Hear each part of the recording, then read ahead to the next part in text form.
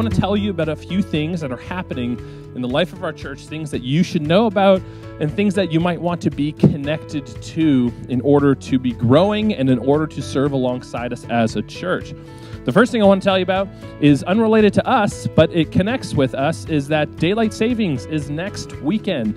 And so if you're one of those people who, I don't know if there's any of you who exists, but who doesn't have a smartphone and who actually uses a clock and you have to turn it back, don't forget to do that for next Sunday.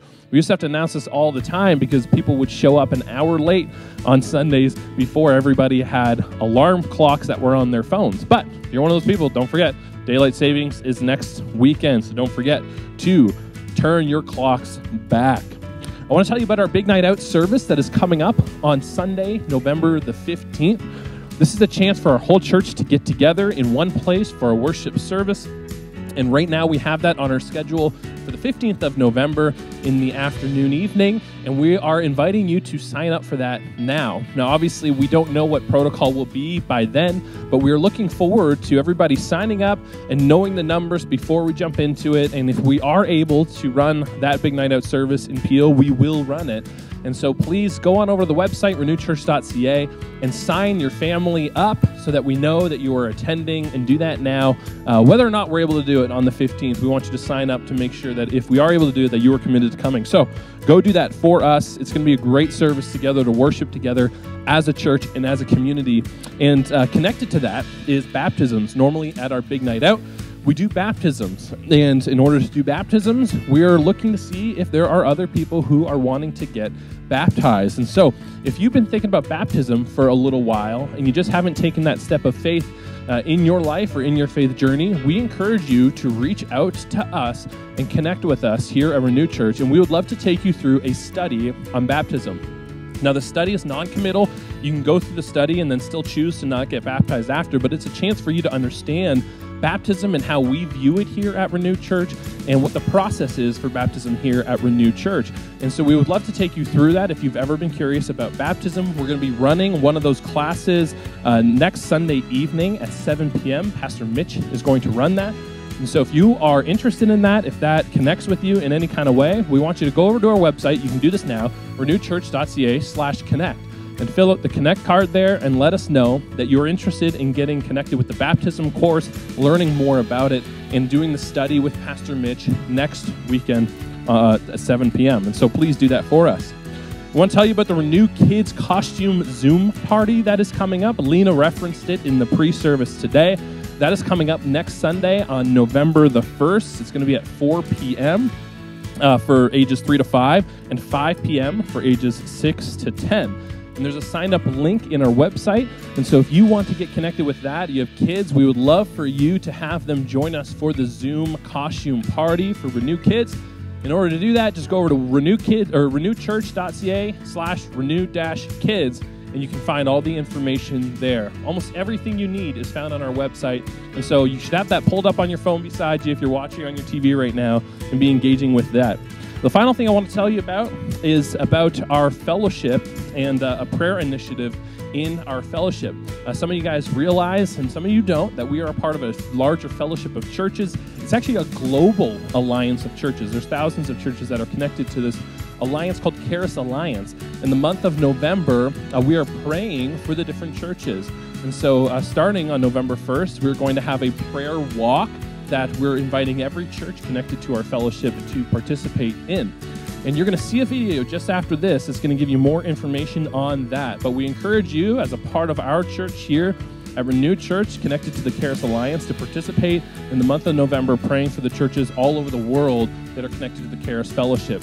And so I want to invite you to stay tuned and watch this short video and then act on that video afterwards by going on over to the website charisalliance.org and learning more about this prayer initiative in the month of November. So thanks for tuning in for the announcements. I want you to stay tuned and check out this video, and we'll jump into worship after that.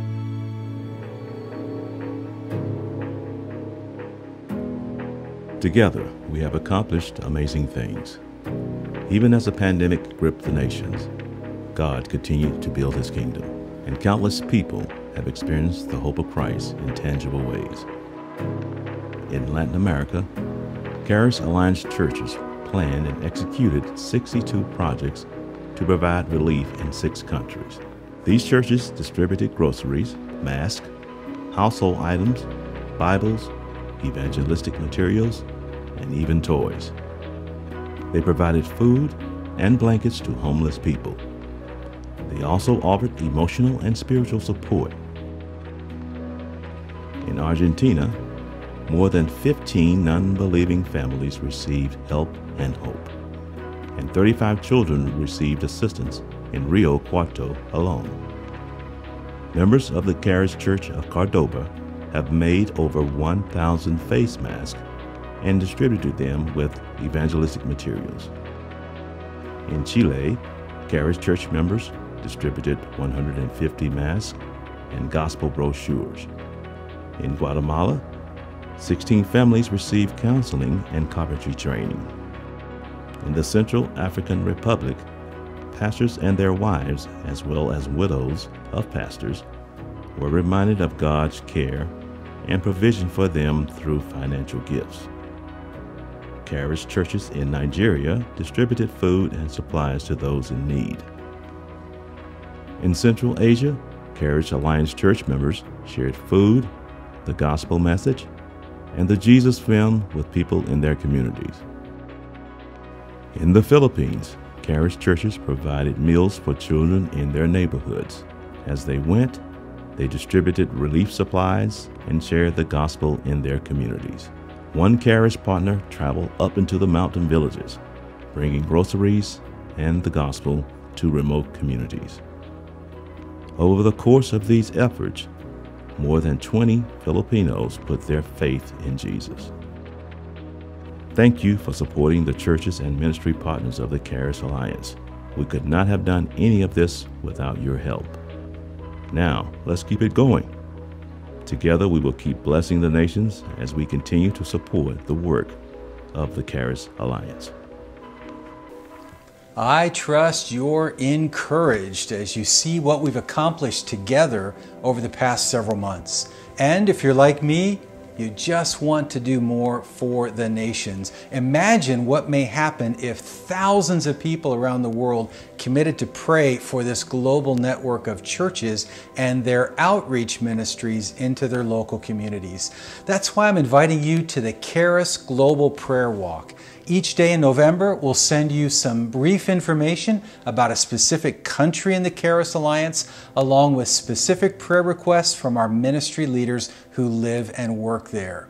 I look forward to praying along with you in November. Would you take a moment right now to sign up using the link on the screen?